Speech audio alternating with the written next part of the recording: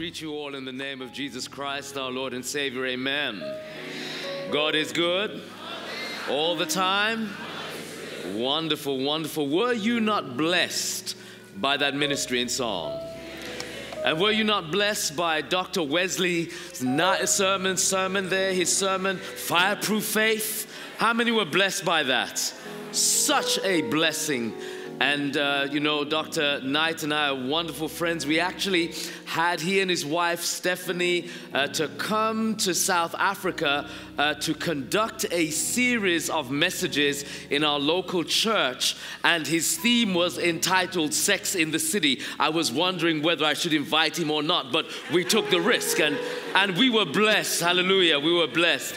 And I would highly recommend Dr. Knight to share that series at some point in the United Kingdom, Sex in the City. It was one of the most enlightening week of prayers we had around the correlation between sexuality and spirituality. Thank you so much, Dr. Knight, for sharing that message this morning. Truly, we were all blessed. Gosh, we're coming towards the end of this camp meeting. I mean, can you believe the speed by which we're coming to the close? And we've just gotten started, just getting on top of the mountain. And now we're going to have to leave the mountain after tomorrow, back to the realities of life. But hopefully we have left with insights, and we have left with understanding, and we have been illuminated and inspired around the great things that God can do. And each of the speakers that have come have shared the perspective that gives light to each and every one of us and buoys our spirits to know that we are marching to Zion. What do you say out there? You know, just as I'm about to begin, I couldn't help but share one last testimony. I love to share testimonies because, testimonies are the stories that help others to know that God lives. And I've gone backwards and forwards on different aspects of the testimony, but this one I've just got to share. It's pretty short, but it reminds me of something important about the provision of God, the provision of God. And I remember, during the first 4 years of the missionary work, my goal was not to work, but to work for God and God alone. That was 7 days a week. And I remember my wife saying to me, so when the 4 years are done, what will you do? And I said, well, I don't know. And if the truth be told, I was actually afraid because my big question was, well, what will I truly do after 4 years? What type of job will I look for? Because at some point I needed to look for a job and try and balance. And so I remember praying and I said, well, Lord, and my wife was next to me while I was praying and I could hear the silence. There was no amens to my prayer, you see. And so that told me something about my prayer. I was saying, Lord, well, I've got to work, Lord, that's important. But Lord, I don't want a 9 to 5. And I want in my job the ability to do your work at a call and still be able to earn. And Lord, actually, I don't want any holiday time. I want to be able to freely choose when, but I want to earn. And I got a sense that my wife was kneeling next to me and her eyes were not shut, but she was kind of looking at me like, what? You know what I'm saying? But I was trying to deal with this reality that, Lord, I don't want to stop doing your work. I want to have that latitude, but I want to be able to ensure that I'm supplying the needs of my family. And so as we were trying to search for jobs, my wife would go looking in the newspaper and she'd put before me just on the dresser there, well, why don't you have a look at that? Be a school counselor at a college or something. And I'd push it aside because it had 9 to 5 in it. And she said, but Errol, you've got to get real here. You has a job where there is no working hours, but you choose when you want to work, and then you can have the freedom to go and preach whenever you want to. I said, no, God, babes, God can provide. Now notice who's the one getting faith these days. My wife was the one who got us into all of this, but now I'm sharing with her. But God can, God can. And so it was. I was in a place where I was doing 7 weeks of preaching in 1997. I think it was 1997, and I was coming towards the end. And I came home, and as I came home, my wife said, "Errol, I've found what you are looking for." I said, what do you mean, what you found, what I'm looking for? Now, I don't know how women are able to do this, but she was listening to the radio simultaneously while blow drying her hair. Now, only women can actually do that because I'm not sure how you can hear the radio with the blow dry going on. But she says, Errol, I was listening on the radio and they were interviewing this company called the Pacific Institute, and the MD of the company was saying all true and meaningful and lasting change starts first on the inside and works its way out. And I said, well, that's nice, that's nice. Yeah. But she said, that's what you say as well. I said, oh, that's true. Yeah, so why don't you phone them and see if there are any opportunities? I said, did they mention my name on the radio, you know, like that, anything like that? She said, no, but I think this is the one that God has for you. I said, babes, I'm not just going to phone up some organization out. What am I going to say to them? She said, don't worry, say the right things and see what happens. And you know, me being stubborn, you know, well, why can't God speak to me, you know? But I said, okay, this time I'll do it. So we're driving in the car and I muster up the courage, you know, to phone. So I phone and I try to put on a deep voice, you know, sort of intellectual and so forth, and then said, well, you know, I'm just checking in, you know, I believe that you were on the radio last night and I'm trying to find out if there could be any synergies, you know, trying to use those big words, synergies. I don't know what I'm talking about, but synergies, you know, synergies. and you know, the lady on the phone says, well, you know, yes, it is true that we're looking, but you know, actually we're not looking for people like you. And I thought, people like me? You don't even know me. You know, we're looking for people of color. We're looking for black people. Early days of South Africa, things are changing. I said, well, what if I told you that the phone I'm holding, my color and the cell phone are the same, black, you know? She said, well, would you like to come in? I said, I'll come in, you know. I don't know what I'm coming into, by the way, you know, but I'm coming. So I get my suit on, and then I get a shock. I said, but what am I going to tell them? I mean, 4 years. I haven't worked for 4 years. I've worked for God, but in the real sense, I haven't worked in an earthly sense. And so what am I going to tell them? What's going to be on my CV? Oh, missionary for the Lord. That may not go down well. But I went anyway, so I went, you know, in my suit and so forth, and I sat down, and this lady came out, you know, and she introduced herself. We began to talk, and she began to talk about cognitive psychology, organizational design, systems theory, and I'm looking, I'm going, my Lord, what on earth is she talking about? And it's just going over my head completely. And then she said, but you know, I don't think this would be for you anyway. And I said, well, why? She said, well, actually, we're looking for Christians. Hallelujah! I'm a Christian. Oh, you are? Yes. I said, okay. She says, well, what have you been doing? You know, do you work with people? Oh, have I worked with people? Of course I've worked with people. For the last 4 years I've been working with people. I've been preaching, I've been teaching, I've been this. She said, oh, that's interesting.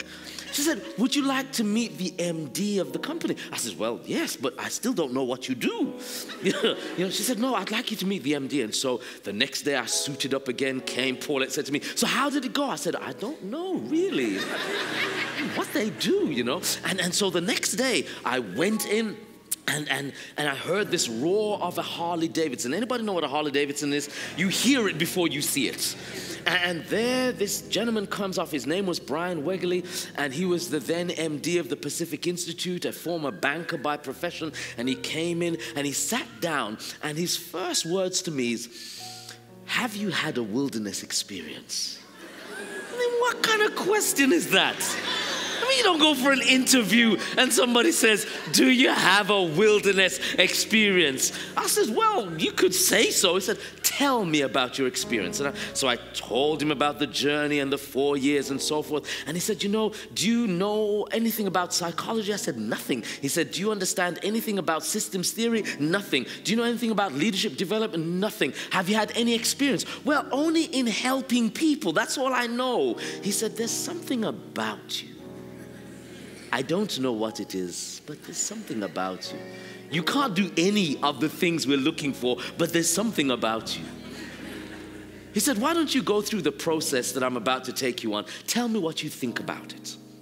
And so he put me on this process for 6 weeks where I went through the whole thing. And everything that they shared with me, I could see the biblical underpinnings. It was almost like the Matrix, you know, where you can see all the different things going on. I could see all the biblical underpinnings. And when he'd finished, he says, so tell me, what do you think? I said, well, it's good. He says, well, do you think that you could sell this process? Do you think you could develop in this? I said, yes. He said, I'm going to make you an offer. This is a salary package I'm going to offer you, or you take 25% of any business you bring in, salary or commission. I said, well, listen, I don't want a salary.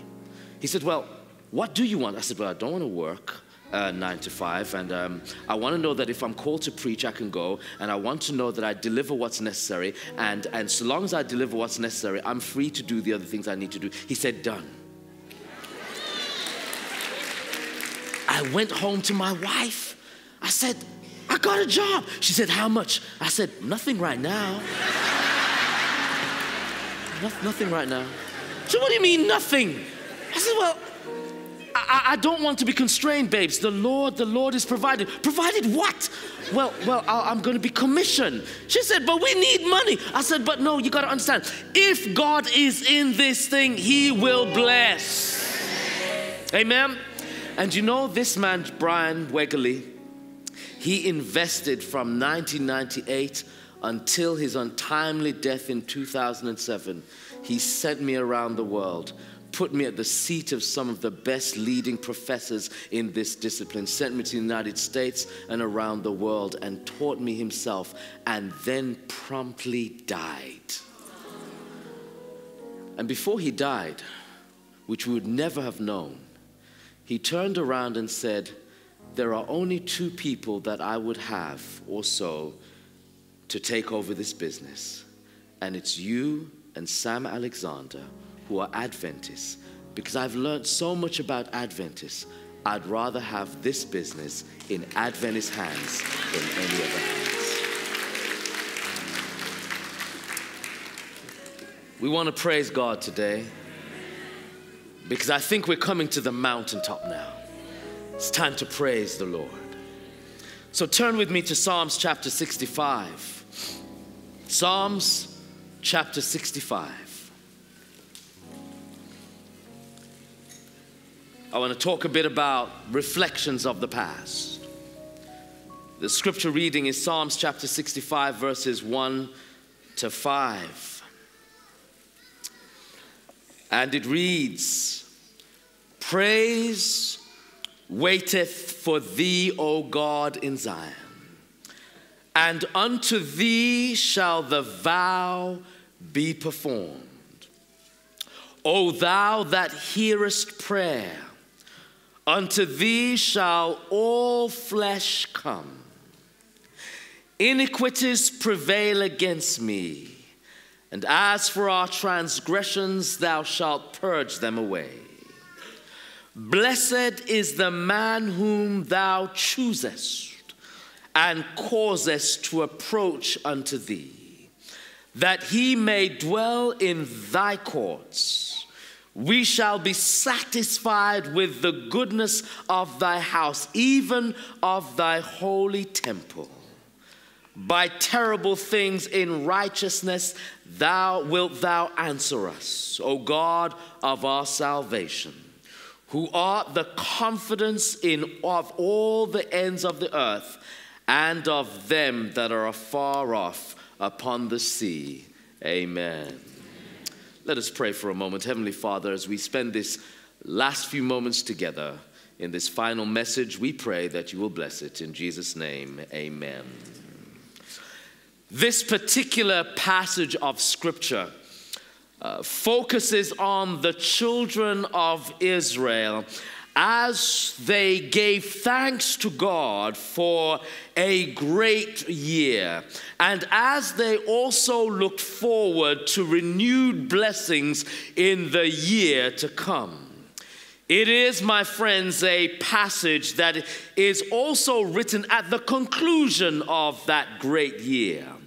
Almost like a camp meeting, the people assembled themselves and looked back at the wondrous way in which God had blessed them, and they came to give thanks. It is important to understand that success in biblical times depended upon the rains. If there were no rains, then no matter how hard they worked and devised means to make their crops grow, their efforts would be in vain if there was no rain. This particular year, however, there had been prosperity. The rains had come and poured down, as it were, from heaven. And therefore, at the end of this season, they assembled together like camp meeting to consider the year ahead. What's amazing about this passage of Scripture is that the message is drawn from 5 words, all of which begin with a P within the first few verses of Psalms chapter 65. And I just want to share some of those P's with you, which are 5, and then bring them into our context. Verse 1 talks about the word praise. Praise waiteth for thee. As the people looked forward to the coming of a new season, God is almost pictured as the future coming towards them, armed with good things. The people in my mind's eye are pictured as standing, waiting silently for the great things that God was preparing. They themselves, as the children of Israel, were waiting to shower him with praise for all of his wonderful works. They did not somehow perceive themselves as walking into an unknown year, and as many of us tend to do, but they saw God, whom they knew very well, coming towards them, and they were ready to spend their time praising him for everything that has come and that which shall come by faith. The second P, my friends, is the word performed. Unto thee shall the vow be what? Performed.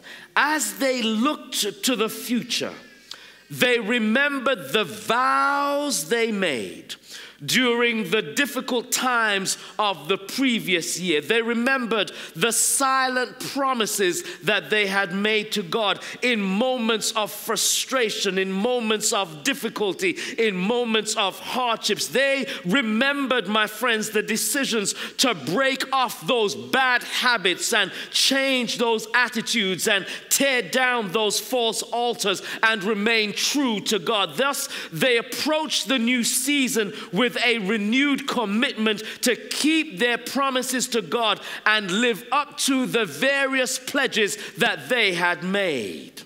But there is a third P, and that is the P of prayer.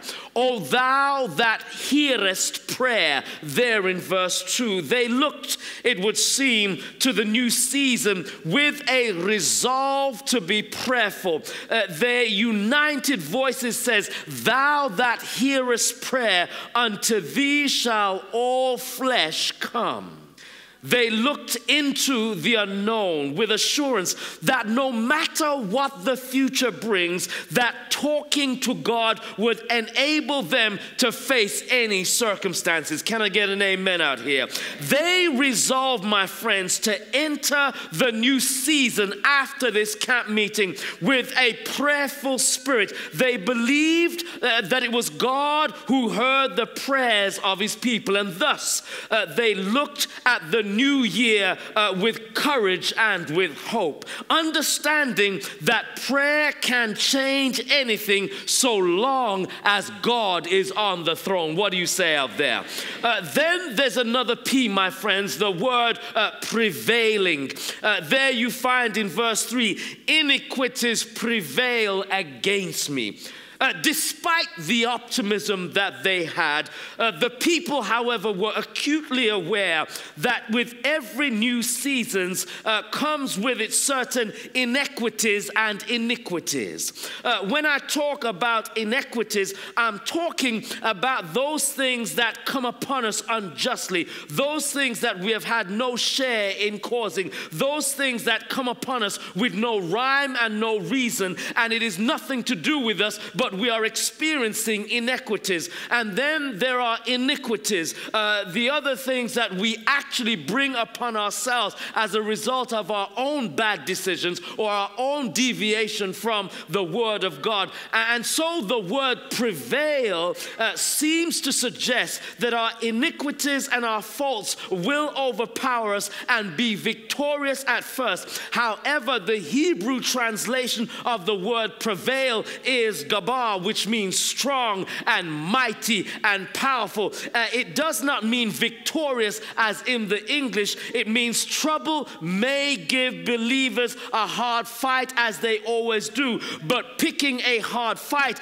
and winning a hard fight are not one and the same. And what the text is saying is that we will be victorious and we shall overcome the inequities and iniquities that come our way by the grace of Jesus Christ. Then there is the final P, which is the P called purge. As for our transgressions, thou shalt purge them away. And this, my friends, answers the questions raised about what will happen to the strong inequities and iniquities that will come against believers. Thou shalt purge them away.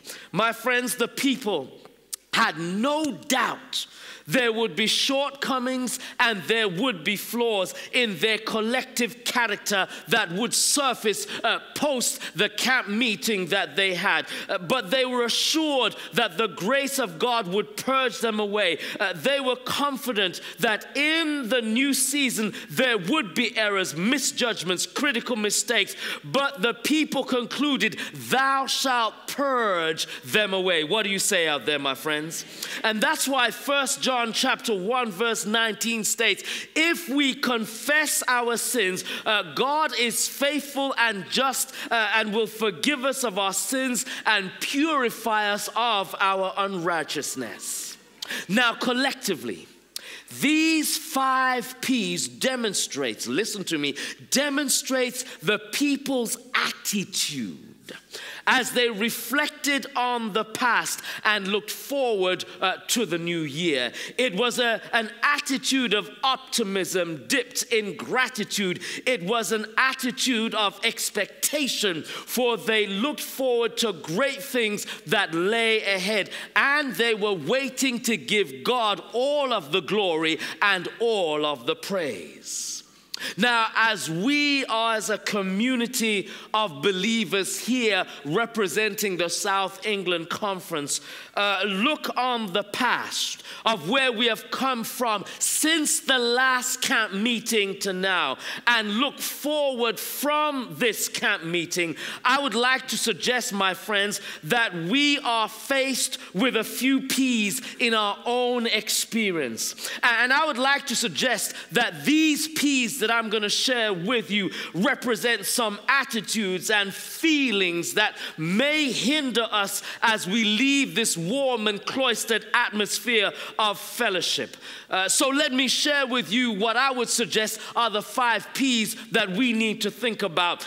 This would be the first one. I would like to suggest that we need to look at the P of procrastination. Nothing hinders progress more than procrastination.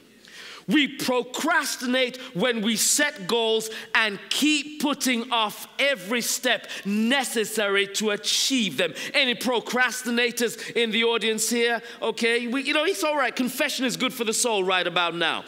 procrastination. It can be no progress unless we first decide to move towards the destiny that God has in mind for us. As one writer put it, the best way to start realizing your dreams is to wake up. Millions of opportunities are lost each year because of procrastination. The procrastinator is the person who has the wisdom to know what to do, the skills to know how to do it, but lacks the will and power to get up and do it. I think of Pharaoh as he was surrounded by the frogs there in Exodus chapter 8 and verse 10. Pharaoh had been given opportunity to obey God and remove them immediately or wait. And he said he would do it tomorrow. Thus, he spent another night with the frogs. Putting off things until tomorrow is actually condemned in Scripture. And there in Proverbs chapter 27 and verse 1 it says, boast not thyself of what? Tomorrow, for thou knowest not what a day may bring forth. If, my friends, there is a P that we should leave behind in this camp meeting going forward into the new year, it is the P of procrastination. The second P that I would like to bring to your attention is the P called the past. Too many of us try to march into the future dragging the past behind us. Oh, does somebody know what I'm talking about? As Israel moved towards their promised land, the month-long march became a 40-year journey because they tried to bring the past with them. They consistently brought up life in Egypt, and God therefore let them wander and continue complaining about the past until there was no one left to bring up the past. Today, my friends, there are members who will leave this camp meeting, but they keep dragging up Egypt. Personal and family disputes and marital problems and financial difficulties which cause problems in the past are dead weight if they are dragged into the future. I would suggest, my friends, you think about what Paul said in Philippians chapter 3 verse 13 to 14 when he said, forgetting those things which are what? Behind me, and reaching forth unto those things which are before me, I press towards the prize of the high calling of God in Jesus Christ. My friends, if there's a P that we need to leave behind at this camp meeting, it is the P of the past. What do you say out there? Another P that I'd like to suggest we need to leave behind is the P of pain. No year finishes without families experiencing some level of pain.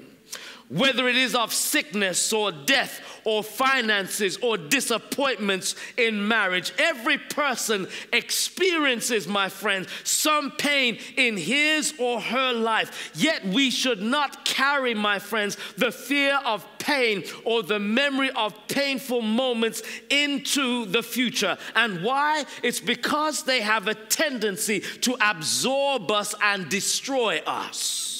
Lot's wife, my friends, tried to walk forward. She was given a chance to climb the mountain, but the pain of the lost possessions, the lost dreams, the lost acquaintances overwhelmed her, and she stopped and turned and looked back and found herself completely absorbed in the pain of the moment, and as a result, she was turned into a pillar of salt. I'd like to suggest, my friends, that we must carry the happy days of the past into the future and leave some of that pain behind. What do you say out there?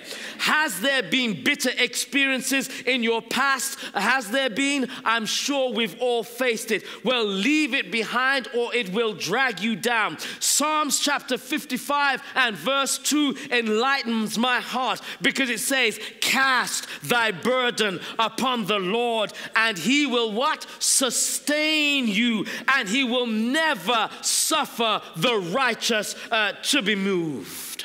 Finally, my friends, as we consider this new year, if you please, we must do as the children of Israel in Psalm 65. We must focus on the P's. Like Israel, we stand on the threshold of a brand new season. When we look back over the year that has passed since our last camp meeting, we recognize there have been some good days. There have also been some bad days. But the Lord, nevertheless, my friends, has showered down his blessings upon us in ways that cannot be measured. And we need, my friends, after this camp meeting, to approach the new year with some new P's. Not pain and not procrastination and focusing on the past as we have done in other times. But we need some new P's. We need a positive attitude as we come towards the close of this camp meeting. This is an attitude that says, nothing will stop me from achieving my goals because I can do all things through Christ which strengtheneth me. What do you say out there? When the people of Israel, my friends, assembled itself at the beginning of the new season, the people looked back over the road that they had traveled. They looked forward with expectation of even greater things from God. They did not focus on the negative P's that were out there. They did not focus on the problems or the prevarications or the perplexities or the pundits or the power-hungry pontificators within the church.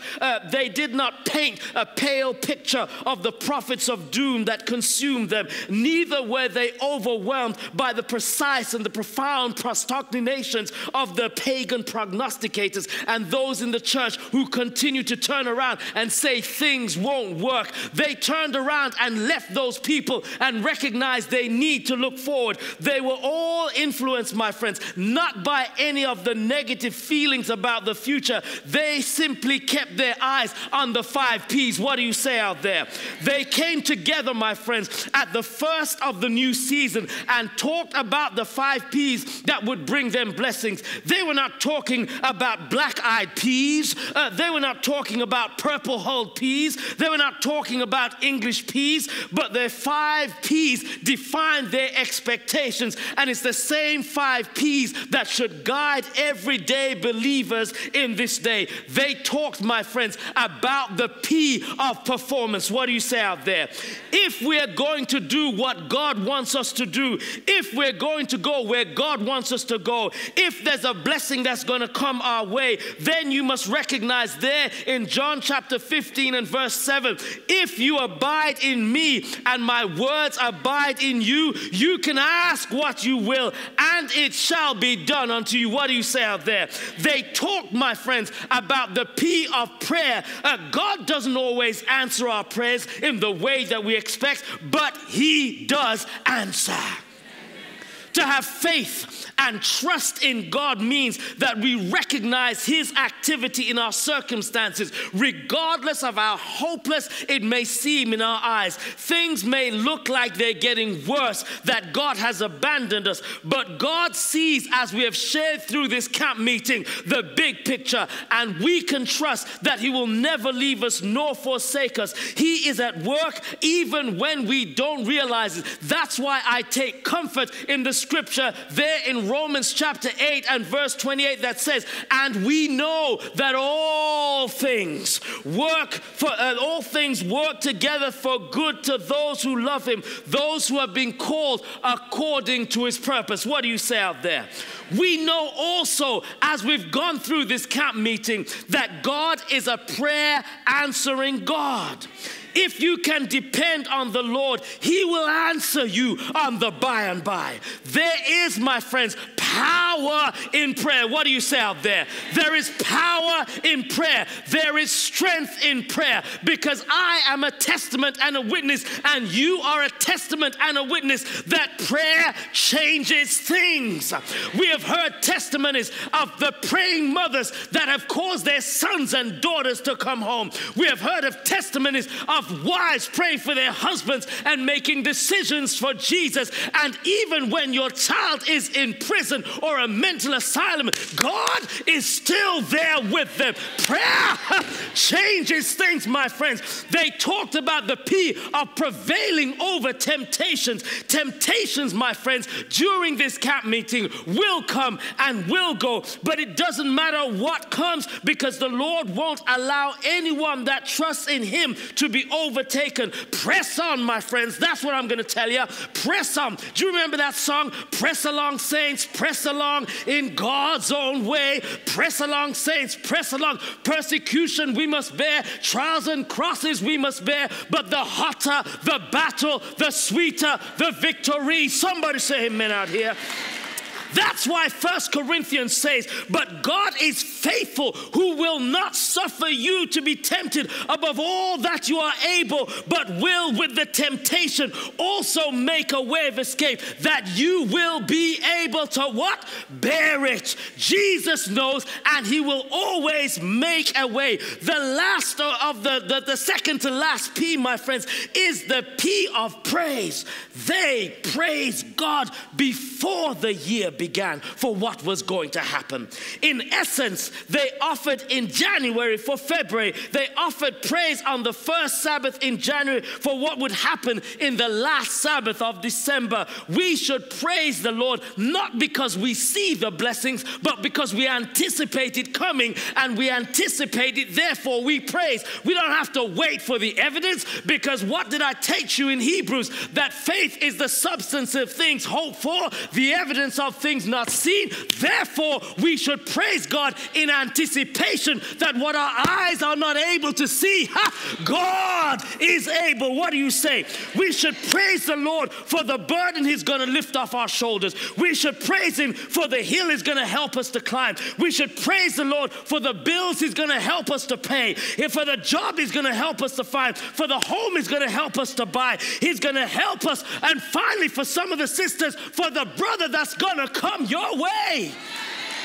Oh, my friends, I want you to understand that when you pass that Red Sea place in your life, where in spite of all that you can do, you've discovered there's no way out, there's no way back, there's no way other than through, then wait on the Lord with a trust that is secure till the night of your fear is gone, and he will send the wind, he will send the floods till your soul says go on. Come here when I think about the Hebrew boys that the preacher preached this morning.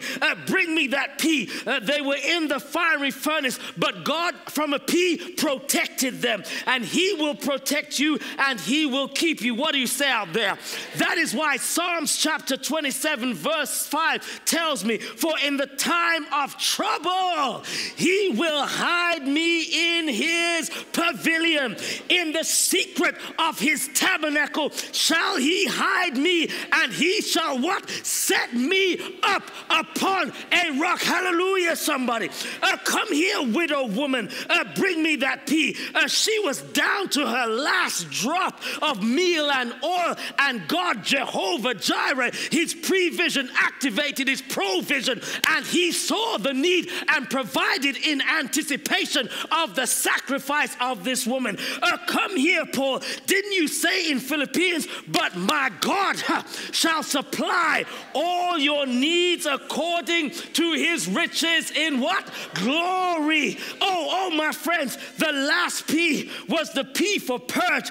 Even the Lord, though the Lord blessed us in this year, we ought to be glad that our sins did not follow us into the new year. We may have been purged and made pure, but what can wash away my sins and make me whole again? Nothing but the blood of Jesus. Oh, precious is that flow that makes me white as snow. No other fount I know. Nothing. Somebody say amen. Nothing. I said nothing. I said nothing but the blood of Jesus. So what I came by here to tell you, my friends, is that you may be pressed upon every side, but Christ will make sure that you are not crushed. You may be perplexed, but if you trust him, you will never despair. You may be persecuted, but you will never be forsaken. You may be struck down, but hallelujah, you will not be destroyed. And those who bear the hallmark of the remnant, my friends, will come to that place where they will finally declare that they are part of the fellowship of the unashamed. We have, my friends, the fullness of Christ. The die has been cast. We've stepped over the line. A decision has been made. We are disciples of Jesus Christ. We will not look back. We will not slow up. We will not back away, and we will not be still. Our past, my friends, is redeemed. Our present makes sense, and our future in Jesus is secure. I, my friends, want to get to that place where I'm finished and done with low living and worldly talking. I want to be done, my friends, with all of those things. I want to be in a place, my friends, where, like Christ, I no longer need preeminence. I don't need prosperity. I don't need position. I don't need promotions. I don't need plaudits, and I don't need popularity. I don't have to be right anymore. I don't have to be first. I don't have to be tops. I don't have to be recognized. I don't have to be praised, and I don't need to be rewarded. I want to live by faith and lean upon his presence. What do you say out there? I want to walk by patience, and I want to walk by prayer. My faith must be set. My gate must be fastened, and my goal should be nowhere else but heaven, my friends. I know my road will be narrow, and sometimes that way will be rough, and my companions will be few, but my guide is reliable, and my mission is clear. The remnant, my friends, will not be bought. The remnant will not be compromised. The remnant will not be delayed. They will not be lured away. They will not be deluded or even delayed. They will not flinch in the face of sacrifice. They will not hesitate in the presence of adversity. They will not negotiate in the pool of the enemy, nor ponder in the pool of popularity or meander in the maze of mediocrity. Why? Because we are the children of God, where we have received the power of the Holy Spirit. And when self is gone and the Holy Spirit is within, this church will rise to be what God intended it to be. A light will come from this church, as Revelation 18 declared, that will lighten up the whole world, and then will men know that Jesus is the Son of God, because there is a people that will no longer conform, that will no longer behave in ways that are removed from the way God intended, but we will be the people that God intended us to be. That's what I came by here to tell you. That's all I came to tell you. That God wants a people. He wants a people. He needs a people. Not half in and half out. Not saying this works but not this. All or nothing. All or nothing. The faith of Jesus is all or nothing. All or nothing.